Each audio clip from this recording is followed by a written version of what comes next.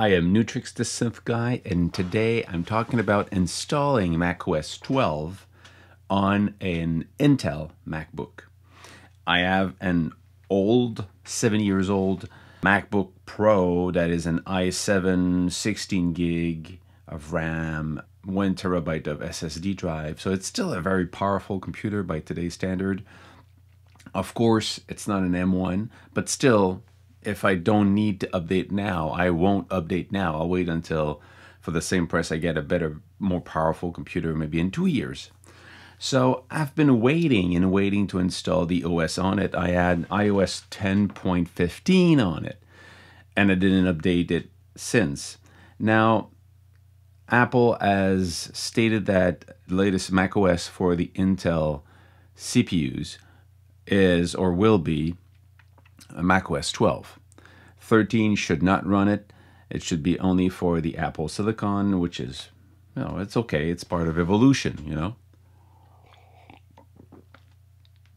So I'm kind of in the moment where the iOS is about 1.5 years old now. Most developers should have updated their drivers and software so they run with the OS, not the Intel chip, because it has been running for years and years and years. It's now time to update that computer to have the latest, and not just the latest it will be able to run, and the last, because it won't be able to update to another one after that. When I do this, I want to be able to run back to the actual state of the device today. So I do not just a backup, I do a clone. And I use SuperDuper, which is a cool little app I've been using for years and years and years. It does one thing very, very efficiently, is doing backups or clones of your hard drives. So this is SuperDuper. You have simply, you're going to say, I want to copy my hard drive to, and then you decide on another hard drive. I've got this SSD drive, which is crucial, which is a small SSD, square SSD drive, same space. I suggest that you always take something that is equal value at least. So you've got a 1 terabyte internal hard drive. I copy it to a 1 terabyte SSD drive externally. It does format the new drive, the external one, and it copies everything. It's even bootable after that. So if I have any type of problem, I could boot up from that drive and work on things that needs to be done. If I need to recopy back onto it, because by installing the latest OS on the internal drive, something is not compatible, I have hardware that doesn't respond to it, the drivers are not right, I don't know. And I will really only know until I set up everything in my studio. Because I know if I read online, people say it works, but you never know if everything works, because I have my own setup with my own drivers, with my own hardware and extension and all that stuff in my computer. So some of it might not work. Actually, I did that copy. It was long. It takes about 1.5 hours to do that new drive. Even with 2 SSD, internal SSD and a clone SSD drive, it took a lot of time. But then you've got a copy. Now, the only thing you might not work right when you do that kind of cloning is the licenses. Some of the software that I have and plugins that I have, you probably have them too, they need licenses. It depends on how the licenses works. If it's linked to the hardware of the computer, or if it's linked to a code on the drive, by moving it from another drive, it might lose it or not. Keep that in mind if you do that. So I've got my copy. I do the install by the macOS itself. Runs for about half an hour. When all of that is done, you boot up the OS and you have access to the normal OS. Now, my question was, does everything work the way it should be?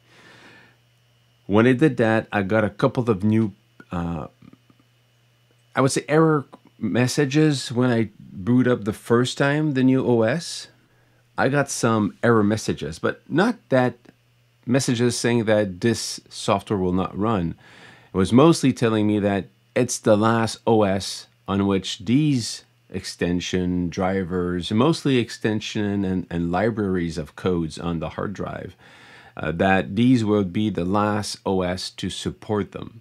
So you should ask your developer for new versions for the next OS, which I understand, and it's not a real problem because this computer will not be able to run the next OS. So anyway, next OS, I'll have to have new drivers because it's going to be my M1, 2, 3. I don't know when I'm going to buy a new one, but it's not going to be an Intel because Apple doesn't do Intel anymore. So that logic, for me, it's interesting to know, but it's not a real problem. Fine.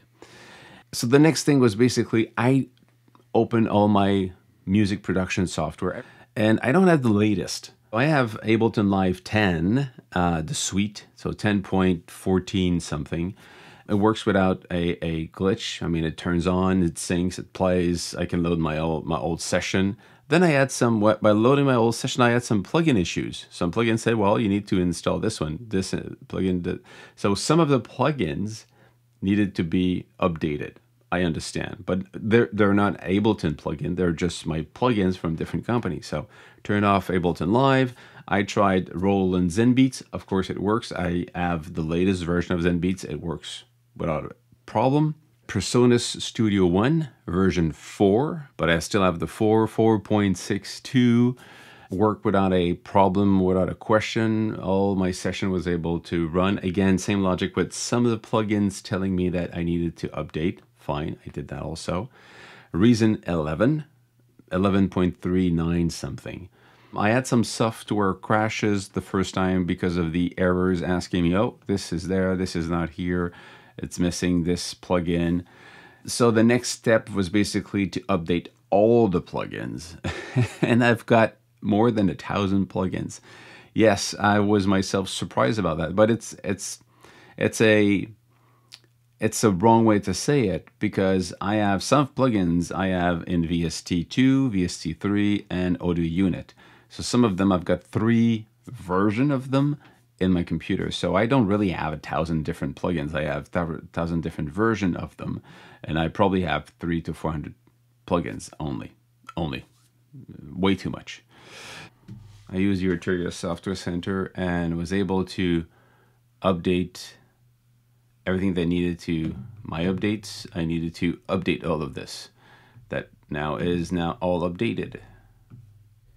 UVI Portal update. So everything that is UVI was updated. I'm not sure, honestly, that these updates were linked to the OS.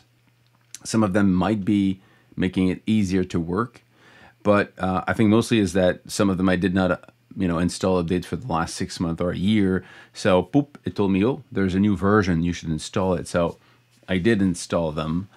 And of course it works better. It's kind of not a surprise. So I was able to install the UVI. Now see, it's actually gathering information. It tells me needs to be installed. I have to reinstall these things. Then I keep Product Manager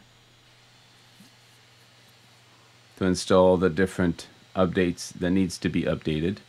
Then I needed to update izotope plugins. Mostly were not a lot of things that needed to be updated for that. I did that last summer.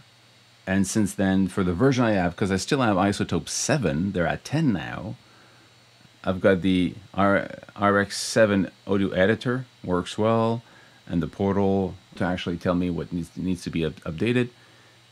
Nothing had to be updated. The old 7 version of my plugin still works. For Cherry Audio and for GForce Software, I needed to go for each plugin, turn them on once, and says, oh, you need to update.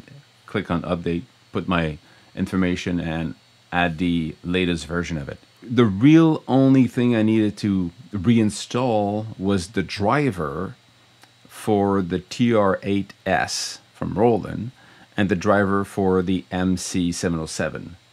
All the other hardware that I have need no drivers, so it's, they're USB compatible, the USB class compliant. That's really important. But then I looked into the information. The MC-707, with the latest firmware update, you can actually make it into class compliant, which I did after that, because I don't need the multiple audio in and multiple audio out to the MC-707, because I basically use it as a sequencer for the rest of the gear, and I record the stereo out into that. And if I want to record a multiple output, I'll do it. I'll switch the internal USB mode into what they call vendor, which is the Roland mode, or into generic, which is the one I have right now, which is class compliant. You can do that on the TR-8s. Again, not a big deal because there's physical MIDI connectors on it, so I can live with that. But that's the only thing.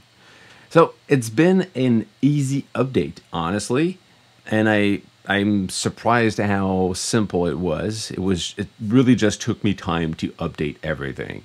But now I'm gonna finish filming that video. I'm gonna edit in the iPad, and I'm gonna finish the mix on Studio One like I do most of the time. So if you got a question, if you have anything else you want me to test on macOS 12, if I have it, I'll test it. That's it for today. See you soon. Make more music and finish your songs.